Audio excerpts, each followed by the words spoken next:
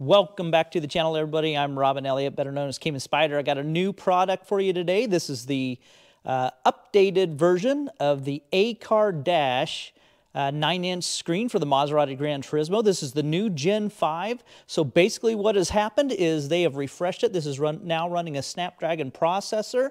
It has a new UI and everything on it. If you look on the back here, you're going to see that it still has the same optical output. They've redesigned this. These are all your inputs, your main input right there. You have your 4G, your Bluetooth antenna, everything's separate now. And also, now you have an HDMI out. So if you ever want to add any monitors or anything, you have an HDMI out. And that's what the power of a Snapdragon processor does. It allows you to have more options and stuff. So they did refresh the UI on it, the look and everything, the interface. So I'm going to go over that real quick and we'll take a look at it and kind of go through some of the changes. Okay, before we go over the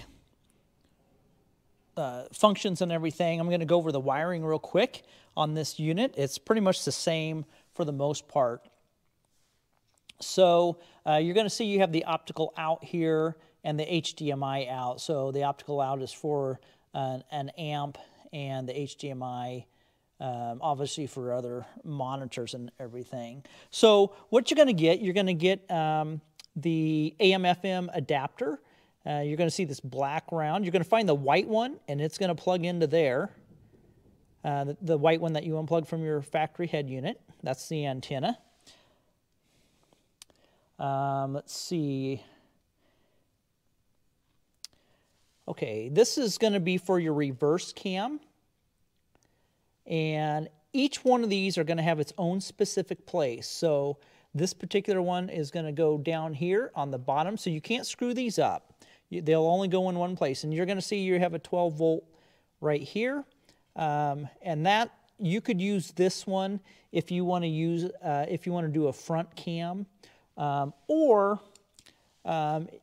you could do the SPCONT. This is a constant power also. So we'll go over this harness here real quick. This is going to be your 4G SIM card, which this now supports. You're going to have a front set of amps, a rear set of amp connectors, a subwoofer, and then you're going to have a auxiliary in. So this one right here, this auxiliary in, it's going to say aux CVBS in. This is going to be for a front cam if you ever want to attach one of those, and you could use this to power it. And then you have your, if you want to add an external microphone.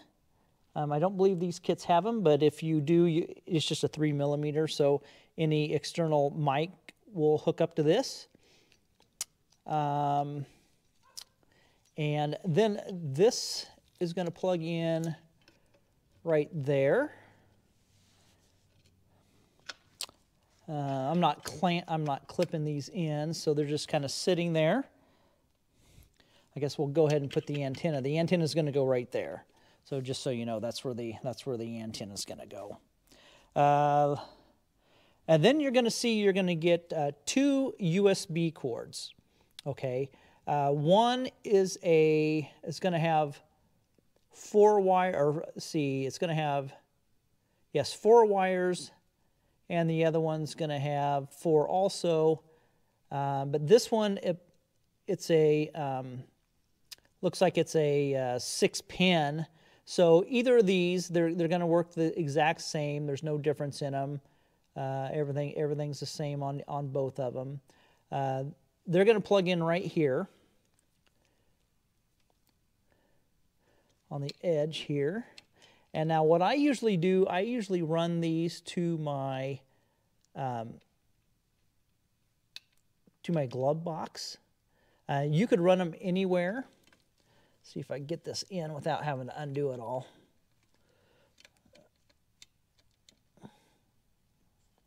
Okay, there's that one there. And then the other one's going to go right here, right next to it. Okay. So those are your 2 USB connectors. And by the way, these are all these connections are the exact same on all my units. They all have these exact same connections, so I'm just kind of going over it. Now, one thing you'll see, you're going to get this adapter right here with a male USB. So what you could do, you could plug this into one of these two USBs, and then this is going to plug into your factory connector that goes to your glove box. So if you want to retain your factory USB in your glove box, you use this adapter here. Otherwise, you won't need to use that.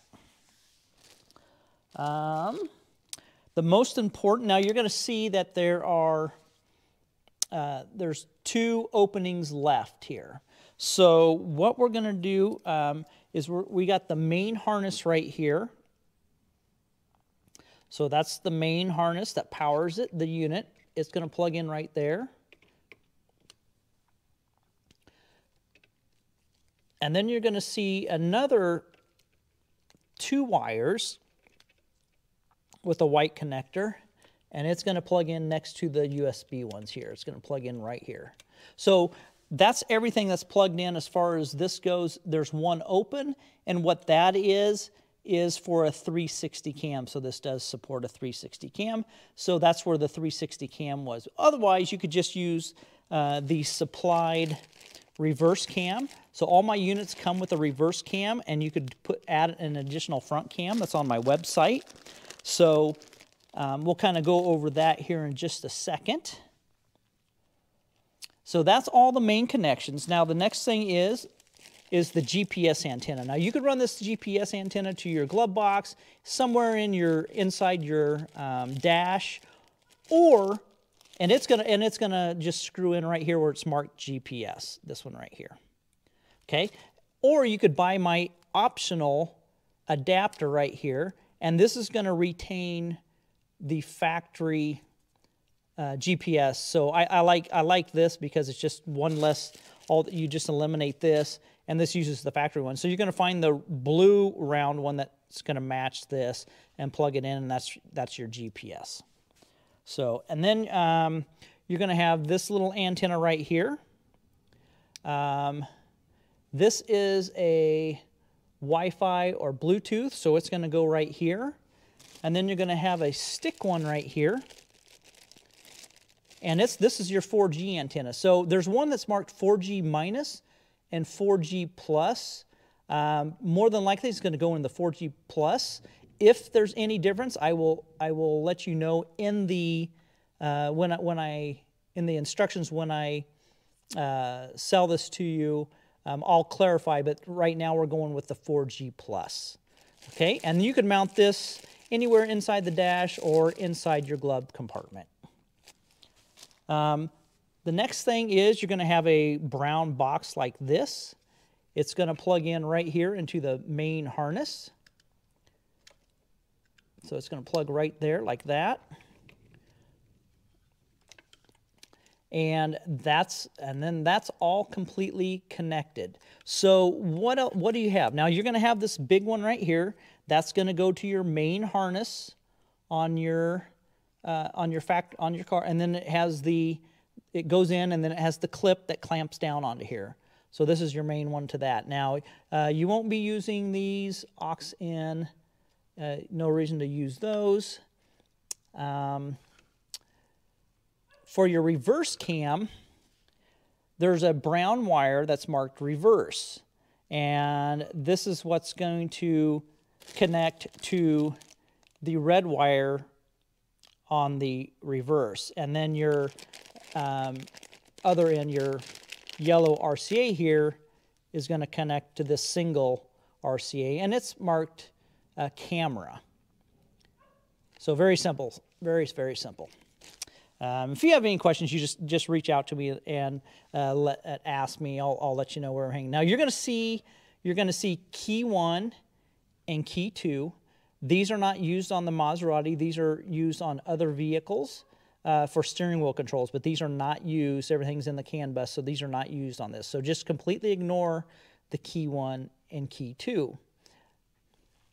And I think that is all of the wiring on this side. So that kind of completes the wiring and what all you have to do. like I say, I have different videos and stuff, and they're all pretty much the same. So if you have any questions, you just reach out to me. All right, let's move on to demonstrating how the unit works. All right, here it is all powered up. This is the new interface that you could see right here now. I do have it hooked up to Wi-Fi, so we'll go ahead and kind of go through some things here. Now, it's going to be kind of similar to the same. Now, you'll see all these are now in color, a little nicer looking. And I believe that you'll be able to, yes, you'll be able to change these. So that's Bluetooth music there. So if you wanted to put something else there, you could put it on. You could change these. So say if you want you're going to have let's see here. If you want the radio in there, you could change that to the radio. Boom, there it's the radio. So the radio look, while we're here, we'll go ahead and look at it. A little bit different. They must be running a new program and everything now, which is really nice. It's got all the features and everything, the RDS, all that good stuff. So looks like lots of presets and everything.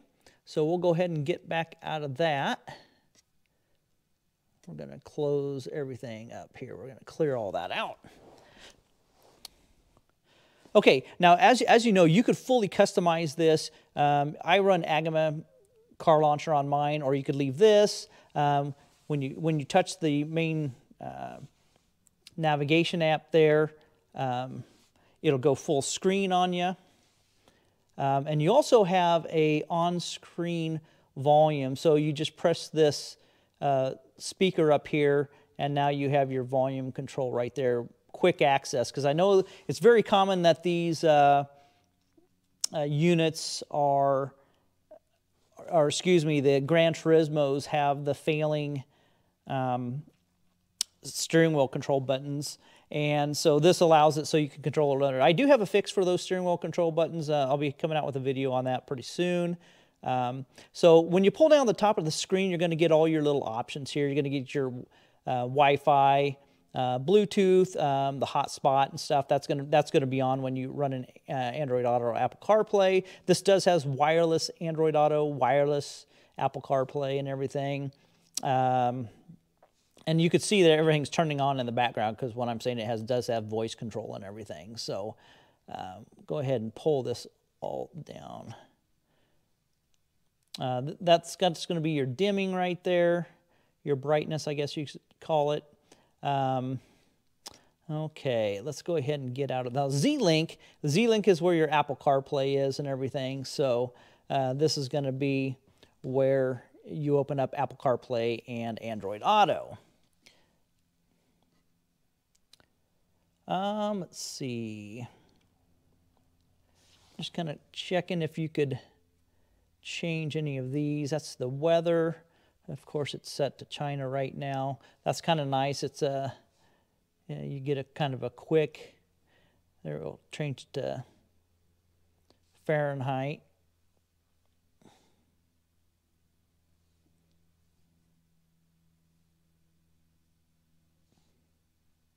There it goes to Fahrenheit, so we got that back to Fahrenheit there. Then you just go in your settings and you set your location and everything within the settings and everything. I'm not going to do that right now. So basically, this is the whole interface. Let's go ahead and look at the apps. So what you do, you just slide it to the right for your apps. It looks like it has Maps preloaded, Waze preloaded, of course, your radio, Apple CarPlay, Android Auto is right there. So it's Z-Link, so you could have it either or. Bluetooth phone, your weather. The DSP, will go in that in a minute. Has Netflix and Spotify. So you go to your DSP. This is going to be your EQ. Looks like it's all this one page. Looks like quite a bit here. You have a loud button you can turn on and off. See, you have the surround sound. So if you want to do a virtual center, you could do that. Cinema mode, music mode, has all different types of different ones. Let's see, if you turn that on, okay, then you could, Oh, you hit the power button there, I see. And then it does it, so. Okay. Bass enhancement, so you could turn up the gain, I guess you could call it, for the subs, and you could set the hertz down. I usually run mine about 50 hertz or 63 hertz is where I run mine. Go ahead and shut it off. We'll let the next person figure that out or set it to their taste. Sound fields, of course, that's going to be where you want the sound focused at. Wave filter. Here again, this is kind of a high pass, low pass filter and everything for the front and rear. Let's see. So that's all new and everything. That's going to be really, really nice. So it's fully controllable. This is a nice DSP system. It's a DTS system is what they call it. So I think this is a really nice upgrade. And that's what you get with the Snapdragon and the newer processor and everything in it.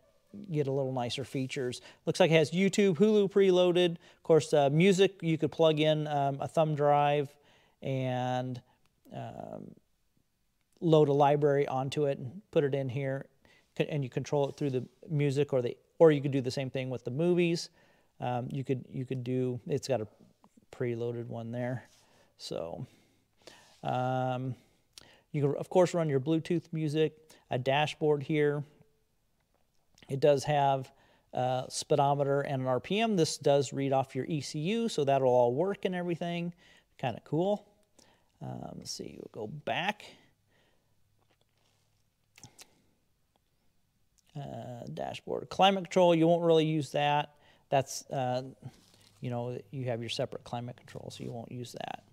And then you have, see, car information, range and everything. And I think when you get it hooked up, and you set your metrics to mile per hour and all that stuff. You can't do it with it out of the car, but you'll be able to switch it when it's in the car. So that's the vehicle settings. That's going to be basically your trip and everything. Okay, oh, here, down below here. Here's your speed limiter, temperature unit. This is where you change some of that stuff right here. Distant units. I'm not sure why they have it set where you can't change it. Hopefully that is not the case. Here's your auto door locks, your independent unlocking of the driver door. Of course, you want that off. The trunk lid unlocking, you want that off. But these are your factory settings that are in your factory deal. Here's your, I'm not sure what these radio, telephone, navigation is. I'm not sure exactly what that does. Without having it hooked to the car, it's a little different. So I'm not sure exactly what all those do. So the car information is going to be your factory settings and everything. Chrome, a cam, auxiliary. So when you could do, I think you hit cam and this will actually activate. You can manually activate the rear cam without putting it into reverse. Aux, that's where your front cam is going to be. You're able to do that. You're able to hook a front cam up, or you could put, say, a TV tuner or anything you want. Voice search. Of course, you have your system settings. We'll hit that here in just a second. Your topple voice and topple service, that's the voice control that this comes with. There's some stuff that we don't use here in the States. It looks like it has Disney Plus, and then you have your GPS where it'll pick up all the satellites. Right now it's picking up 3 satellites, and I don't even have an antenna hooked up to this, so it's pretty sensitive. You don't want to touch that. That's all for the already set up. So let's go to system settings here. You're going to have your Wi-Fi connection, your hotspot, Bluetooth. What's more? Oh, that's going to be your some of all your Android stuff. So say you want to go into anything with the Android settings, that's where that is. General settings, day and night time, that'll go right to the Android settings where you can hit the time zone. It goes right here. I already have some of it set there. Very easy to navigate through. add-on settings. Oh, okay, this is going to be like your, just direct to your EQ sound gains. So you're going to want to turn these down. Otherwise, it's going to be really loud when you first turn it on. So I always turn these down about to the middle, just so they're all equal. That way, one thing's not going to be louder than the other. So you can kind of turn all that down a little bit. Turn that down a little bit there. Okay, mic gain. This is where your mic gain controls are for your mic in the front here. You could also put an external mic on. Handbrake detection. That's going to be if you're going to be driving and watching YouTube or whatever. I think you have to have that off.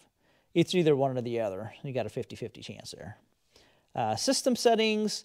This is going to be some of your basic ones. I'm not sure if they'll see if the let's see, factory setup. I'm not sure if I can get in here or not. They must have changed the password, I'm guessing, so I'll have to get that. Shouldn't really need to get in there for anything. User settings. So right now there's no boot screen, so you could add an image or something for the boot up. This does have fast boot and everything too. Navigation, so you can choose maps or Waze to come up when you hit the navigation button.